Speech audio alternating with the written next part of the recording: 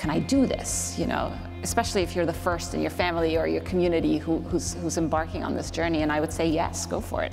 Rana el Kaliouby is a rarity in both the tech world and her native Middle East.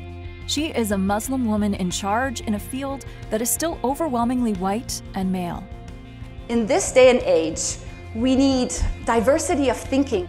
To combat our fundamental loss of emotional intelligence online, she co-founded Affectiva, the pioneer in the new field of emotion AI, allowing our technology to understand humans the way we understand one another. I think there's true power in being vulnerable, and I've learned to use my voice as a platform to connect with people and share my story. Girl Decoded chronicles El Kaliouby's journey from being a nice Egyptian girl to becoming a woman, carving her own path as she revolutionizes technology. But decoding herself, learning to express and act on her own emotions, would prove to be the biggest challenge of all.